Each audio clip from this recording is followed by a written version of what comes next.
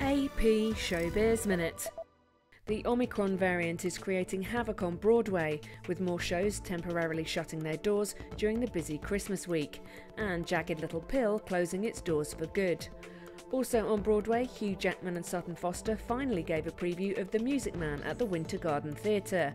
Due to open February next year, it was delayed from September 2020 due to the pandemic.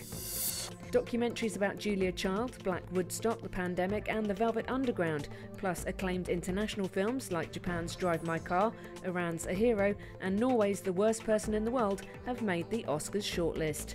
The Academy of Motion Pictures Arts and Sciences unveiled the titles in the running for several categories, including nods for Beyoncé's song from King Richard and the James Bond theme by Billie Eilish.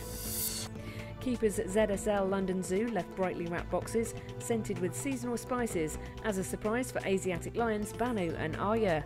There were also gift-wrapped carrots and Brussels sprouts for the Westland Lowland gorillas to enjoy. This is Hilary Fox with AP Showbiz Minute.